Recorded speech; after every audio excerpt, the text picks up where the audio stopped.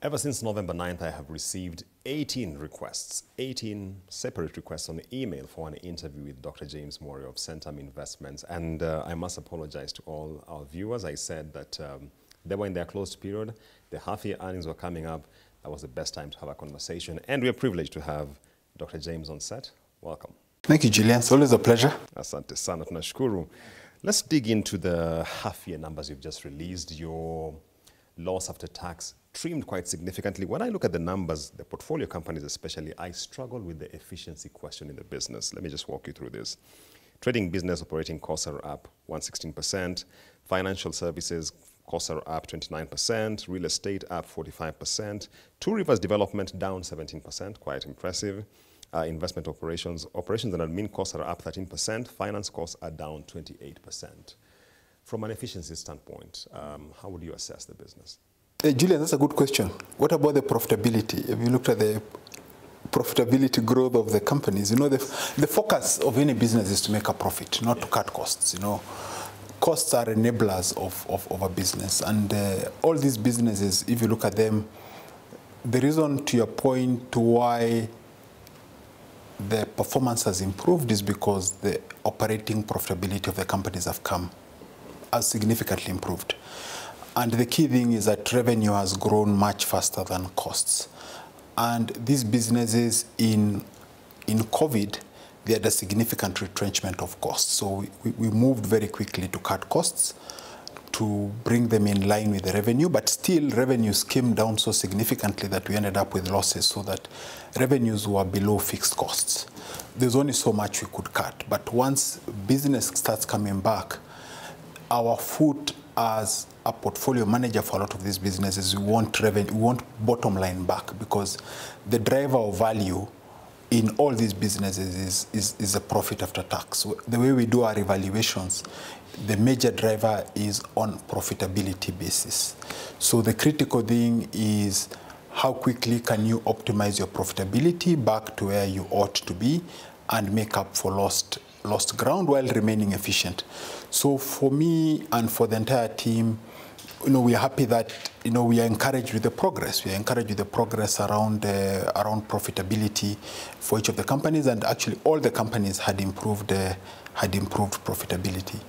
I think the second thing is that for business like Centum Re, the issue they have with their cost structure is that the majority of their profitability is deferred, in the sense that you're incurring costs today for projects which you've substantially sold, but where you'll recognize profit in the future.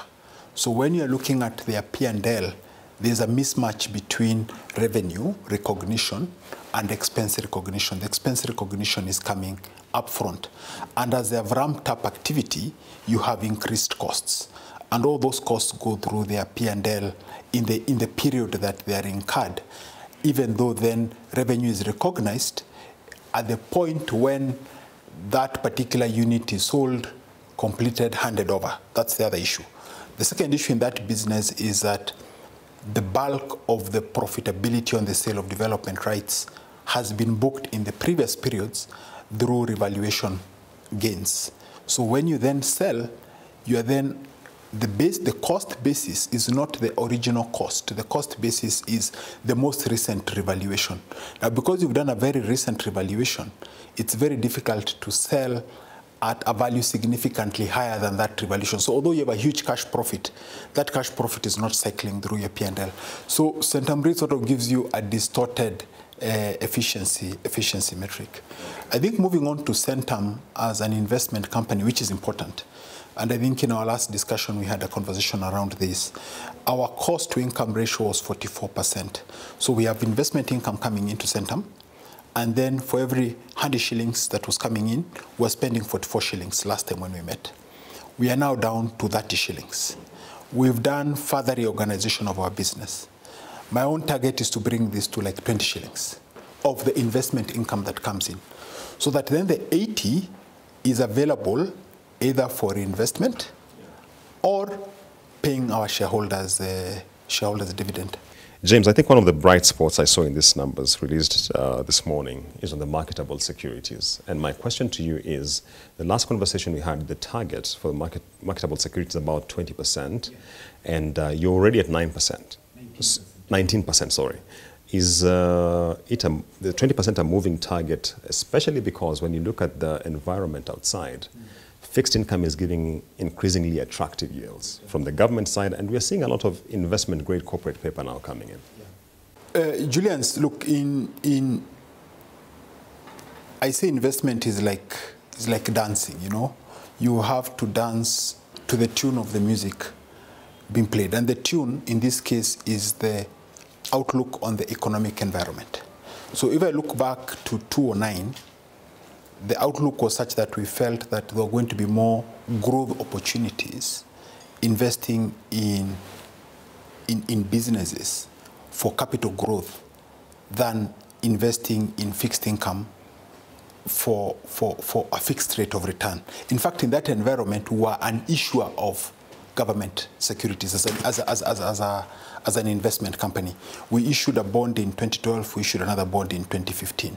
Why? Because we believed that there was more value to be created by borrowing at 13% and redeploying it for capital growth. I think coming into 2018, 2017, our view was that the way the economy was behaving and the signals we were seeing was that was not necessarily going to be the case going forward, and that we needed to dial down on risk and take our winnings where we had winnings, reduce, so shift from being an issuer of debt to a provider of debt, and then shift the P&L structure. Because if then you believe there are not going to be room for huge capital gains, then our P&L up until then had a significant line income on gains on disposal, because as you create the value, you then realize it through the exits. If you believe that going forward that is going to be a muted line, then our view was then to shift the allocation towards investments that would generate a cash yield to replace the gains on disposal that we thought were not going to happen, as had happened in the past. And so we made a decision to move our fixed income. At that time, our marketable securities portfolio was only 3% of total assets. And even that marketable securities was largely in quoted equities. So we have gone all the way to 20%. Now, this half here alone, we further increased. So we continue to see opportunities in that segment of the market. Our average cash yield is now 15%. On cash only, which is even higher than our borrowing cost, because our effective borrowing cost is 12%. So as we continue to see opportunities in that space, we'll continue to deploy capital there. And given the work that has been done around reduction of interest expenses, of operating costs, dividend is at 30%, we expect to have surplus cash. And that surplus cash can then either be redeployed into MSP or into PE when you get the right opportunity. On the call, you spoke about seeing monetizing events for mature assets. And my question to you is, we've had a conversation about Centum Re before. Beyond Centum Re, are you seeing any such opportunities in the medium term at least? In the investment world, and maybe we'll come to that question later, in my world, I've been CEO of this business since December 2008. The way we've grown the business is by investing, growing value, exiting, and redeploying the capital. That's how we've moved assets from slightly less than 6 billion to where they are today. So you always have to have your mind, if you're the CEO of this business, about value creation and exit. For all your assets, you always have to think about the exit, because the assets you have are your working capital. So if you don't have an exit, it means your capital is then stuck. And so we're always having, at any given time, an exit conversation, potential exit conversation taking place. And what we've done for all our assets is that we have mapped what is our break-even exit value based on the value creation plan if today you gave an offer for any asset, we have an exit value that has been approved by the FIC for all our assets. 2021, 2022, 2023, 2024, we have a break-even value. And we are a seller at any value above that, because holding it above that means that we are then earning a return lower than the cost of capital. So that's sort of how we're doing at it. So for Centum Re, we did communicate to the market that we wanted to bring in a minority equity investor into the business. Our investment thesis has always been around creating investment-grade assets. And because we were very constrained for capital at the beginning, we then had to actually originate these assets from scratch and build them all the way to be corporate enterprises, and then bring in investors at a value uplift. And we're having very interesting conversations with a number of investors who like that particular asset. It is moved from being bare land to an asset with financial assets, financial receivables, whether it's in the form of profitability on deferred profitability on infill developments, or receivables on sale of development rights. So it's an entity that is playing a significant role in development of affordable and medium income housing across the region. And there's a lot of interest in that particular space, and maybe in the short run, we may be able to make an announcement around what has happened around that asset. In terms of getting a minority investor, we intend to continue to hold it, because it has been one of our more successful investments, and we still see a lot of potential in that business going forward.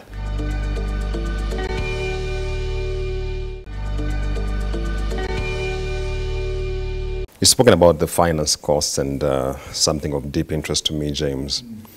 I've been combing through the Centum evolution of the strategy, 1.0, 2.0, 3.0. And I have a question for you, James. My own assessment is that Centum should have gone for an equity raise. And why that would be ideal in my view, it would enable you to cushion some of these heavy finance costs. If I walked you through the finance costs, they're crazy. Yeah, what we've spent in the last. Exactly. Yeah. So why wasn't that an option on the table? And more importantly, was there fear of dilution by strategic investors, key investors if I could call them? Because that for me would have been a very optimal capital structure. That's true, Julians. You know, every CEO, ask any CEO, they would love to have more equity in their business. Yeah, you see, as a CEO, I am hired by my principal to deliver their mandate within the constraints that you have. So when I was recruited in December 2008, the mandate I got, we want you to grow the business. And I asked the question when we had our strategic retreat in January of 2009, are the shareholders going to put in more capital? And they said, no, James, we have no more capital to put into this business, okay? Can I go out and raise more equity capital? He says, no, we don't wish to be diluted. So what can I do? You can borrow, and you can retain the dividend for the first 5 years.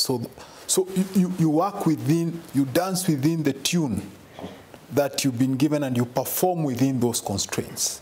So when I took over this business as CEO, there was exactly 10 million shillings of cash in the balance sheet. If you had gone back to 2009, there was 10 million shillings of cash in the balance sheet. There was an overdraft of 180 million shillings. And there was 5 billion of assets, largely made up of illiquid minority stakes in a range of companies. And the vision was, we want you to move this balance sheet to 30 billion. And you cannot raise equity. We are not going to put in equity. You can borrow. And that's what I signed up to do. And that's what I've been doing. That was my brief, yes, is to then work within those constraints, go to the market, borrow, invest, grow the value, exit, pay the debt, and leave a residual equity, create value for us. And I delivered with my management team to the best of my ability. We moved book value of shareholder funds from less than 5 billion to what it is today, close to 40 billion shillings. We've not raised a shilling of equity capital. we've distributed 4.1 billion shillings in dividend. Yes, we incurred very heavy finance costs, but that was a price the shareholders were prepared to pay for growth because they were not putting in any money of their own. They were riding that particular wave. And at the end of 2019, the mandate then was, you've done your job well, now we want you to pay down this debt that you've taken over the period. We did that within 2 years. 2019, 2020, it's negative. Today, our marketable securities, net the debt, is a positive 3.5 billion shillings. So I wish I had more equity. It would have been a more comfortable job for me. I wish I was investing in private equity. Plus, remember, then you're taking additional risk of now having debt invested in an illiquid asset class, where Africa PE industry, most investors will tell you the biggest challenge they have is exits. Now, when you've issued a bond and the redemption of the bond is dependent upon you creating value in a company and exiting, and you have a hard redemption, you can imagine the stress you face. Plus, you then have quarterly interest payments. So that has been the performance of the business within those constraints. And for me, I'm glad by and large, we delivered on that mandate. We've delivered on that mandate. The new mandate is now grow using your internal funds. We are still not out there raising equity capital. There's no intention to raise equity capital. Grow using internal funds. And in 2014, to your point, rather than raise equity, which I agree with you, we ought to have done, we actually reinstated the dividend policy. So we still had a huge growth ambition with dividend, with debt service, and we've delivered what we've delivered. So I'm glad you've gone back to look at the financials, how the business has been funded. And you see, I tell a lot of investors who ask me, I say, none of you has put in any money. I've not taken anybody's money. I took the 10 million shillings, the 180 million shillings. Everyone we've borrowed, we've paid back. And we are where we are. We've created value. Yes, we have a price to NAV gap mismatch, but I'm glad it's not the other way around. I'm glad we don't have a lower NAV and a higher price, because that then is not grounded on fundamentals. I think this might be an easier problem to fix than if it was a converse. So James, let me walk you back to your younger self, back in 2009, the retreat. If you're given a chance to go back, would you have done things differently? Would you have told them, guys, this is what makes sense, keep your job? No, I would not have done anything differently. You see, I believe you're never in a perfect world. You know, you work within the constraints that you have. It's very important to understand the constraints of your stakeholders. And I had a fantastic working relationship with my key shareholders for that reason. Is that once you understand your mandate, you deliver to the mandate. So the role of any investment manager, you deliver to the mandate of the client. I have a client here, they have a mandate. My responsibility is, I believed I could deliver to the mandate, and my responsibility was to build a management team that delivered on that mandate, and I'm proud that with what we've delivered. Of course, it would have been more comfortable if we had equity capital. Then the timing of our exits would not be under as much pressure. But that was not the mandate I had. So no, I would not have done anything differently, because this is the opportunity I had, and that's the opportunity I grasped within the mandate that was presented to me. The June 2020 retirement of debt, was it the best solution? Because you have made exits, you have this cash, you're getting into what I think is a very capital-intensive phase. You've got 2 rivers, etc. Could you have stepped back on the retirement of the debt? See, the issue of debt is that you're accruing. The challenge with private equity or equity investments is that you have a yield that is significantly lower than the interest yield on the debt. So the average cash yield on our portfolio, the assets we've exited, is not more than 3%. But you're accruing interest at 13%. Some of the debt is also foreign denominated.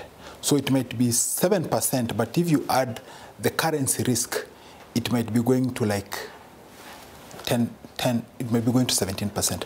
So for me, the risk I was looking at is we had worked for 10 years. I don't want the capital we've built over 10 years to be eroded by underperformance in the next 2, where this debt now grows faster than the asset, and you end up wiping the equity. So you get to a point where you're now on capital preservation mode. Largely because then you look at the economic conditions supportive of an aggressive strategy. At that time, we did not even know there was going to be COVID. So this was pre-COVID. So if you take into account then COVID happened, I'm glad we did not take that 19 billion and redeploy it to another asset. Because maybe now that 19 would be 5. And then you still have the debt now that has moved from 19 to say 24. Plus you have debt service. So I think there's a time to be aggressive. There's a time to be cautious. And you need to read the environment you're going into carefully. So in my view, even with the benefit of hindsight, I think it was the best decision. I'm glad we did not deploy that capital to more risky ventures, because even the shareholders who are left in the business we exited, they're still trying to exit today at a lower value than what we exited at 2-3 years ago. In the interim, we've saved significant amounts in finance costs. So the strategy come 2017 was, you've created value. Now preserve that value. That was a game plan. And then now reward your shareholders sustainably using your recurrent income. So whether you have an exit or no exit, you can afford to pay a dividend. That's why the dividend is at 30% of investment income. So grow that recurrent investment income. The assets you have, try and increase value. And if you can, work on a monetization event so that then you can recycle that capital back into new opportunities. Okay. Looking at the business now from a debt service coverage ratio standpoint, how comfortable would you say you are today? No, you just need to look at our half-year performance. Our interest expense is 200 million, investment income is $1 billion, so it's 20%. If you look at marketable securities, only 7.8 billion, debt is 4 billion, net is 3.8 billion. Go back 2017, debt was 19 billion, marketable securities 3 billion. We had a mismatch, we had a liquidity mismatch of 16 billion.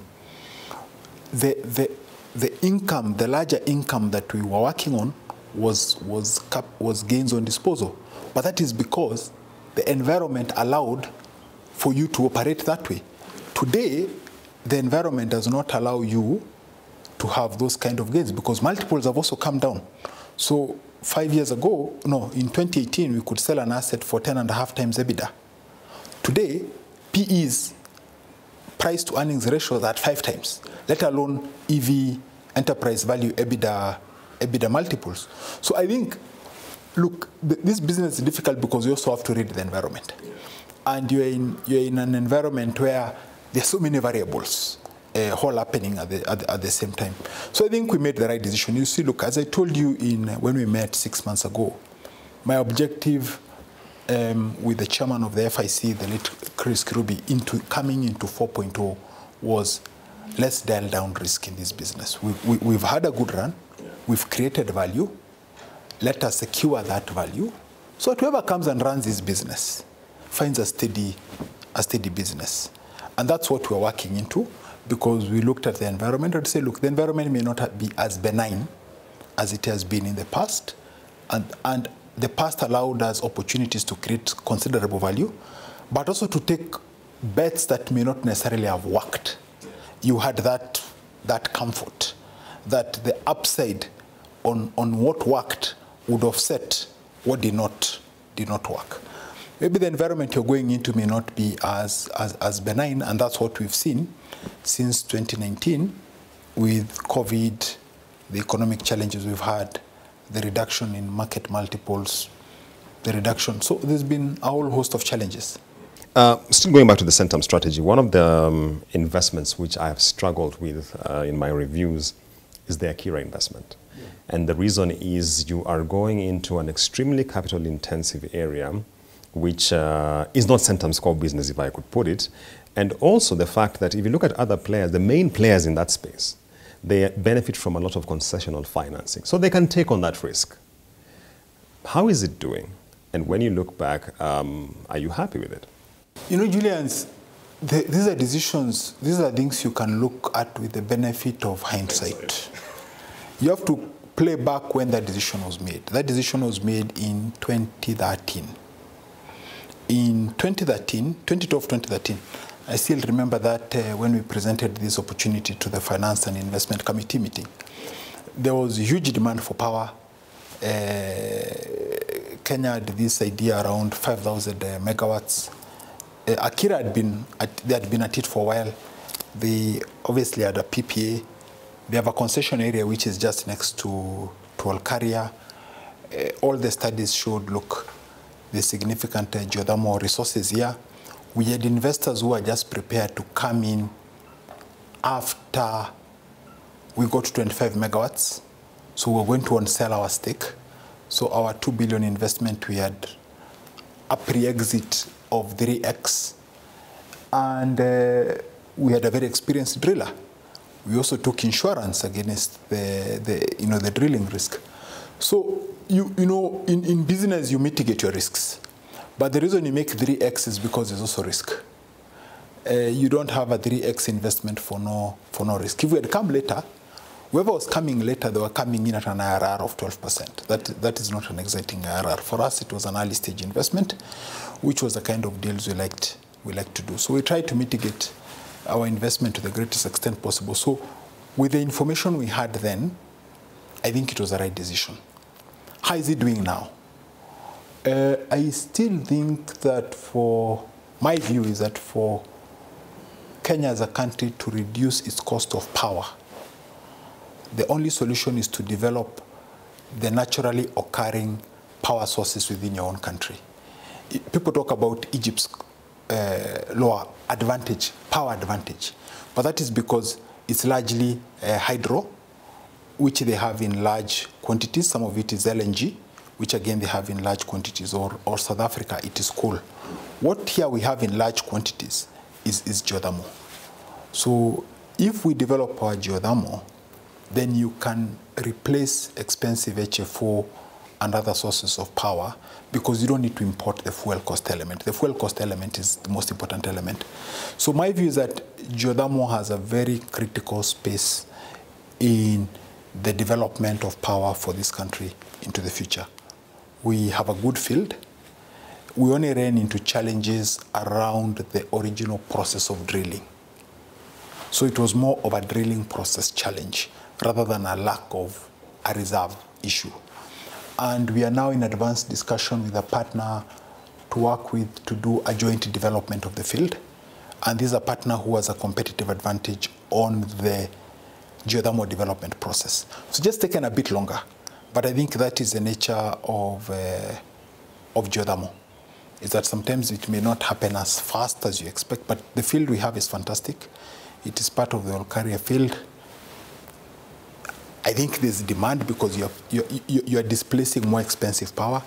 It is green energy, and I think government ought to, because if you look at an organization like GDC, which has been funded at taxpayers' cost, and they have amazing equipment, there's no reason why we should be spending a lot of money as private developers to develop geothermal field, which will then save the country foreign exchange of importing HFO. I think there's need for government to come and support developers in the development phase of geothermal, because you're developing a country's natural resource, and you can even offset that from the tariff.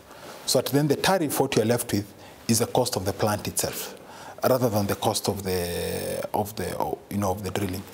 So it's what Chris used to say.